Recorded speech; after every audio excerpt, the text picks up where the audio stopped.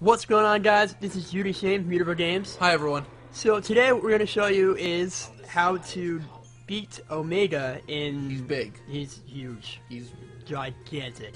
metallic. Yes. Yes.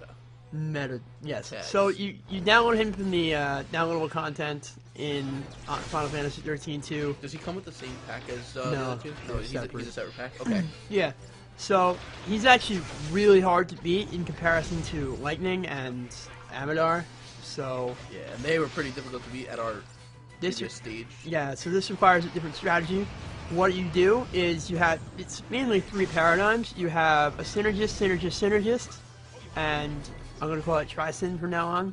It sounds cool, so I'm going to say that. Right, you synergist. Yes. Anyway, you start off like that, you build up, in the beginning of the battle, you start off like that, build up the buffs. As you can see, you know, you've got to really train for this battle. Like, these characters are actually maxed out in the Crystarium, and I'm still having a hard time.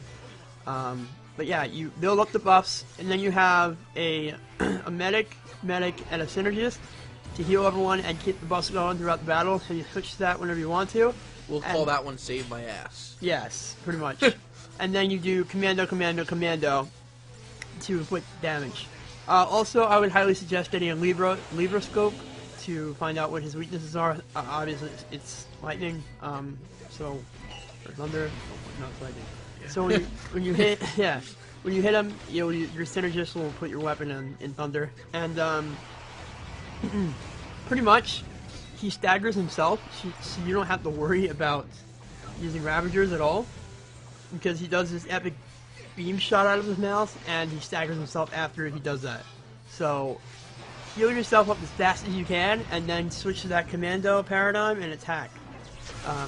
And then I think after he gets half of his health down, you can actually he doesn't do the beam attack anymore, and he just runs around frantically, and you'll see in a second.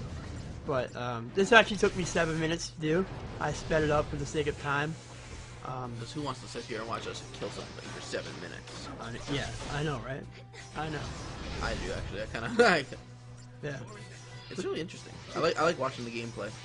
Yeah, I do too. That's why we do these videos. Of course. Yes. See how he's charging right now? You should always buff up and heal right before. This means that he's going to do that beam attack called Wave Cannon, apparently. And he hits really hard, so make sure you have like HP accessories on. So make sure your health is somewhere near 10,000, or you will die. See how I just healed up right there, and now I'm in the commando thing.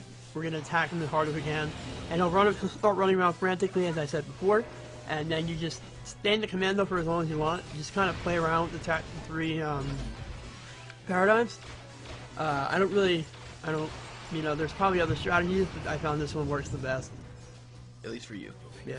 And just like the Lightning Amador one, if you know a better strategy or wanna comment or make a video yourself and post it to us, just do that, because For the video response, yeah. We'd like to watch them.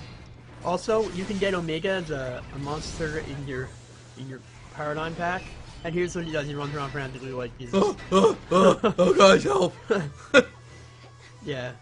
So he's actually he's a commando in the paradigm, so he's actually very strong. He starts out halfway, he's at like 500 for attacking or physical attacks, and if you level him up, I'm not sure how far he gets because I'm up to level 17 with him, but he seems to be a pretty strong thing. And there you go, that's how you beat him, with 5 stars. Oh yeah. Yeah. All right. If you want to ask a question, leave a comment below. As always, rate, comment, subscribe. Peace out, everyone. Later.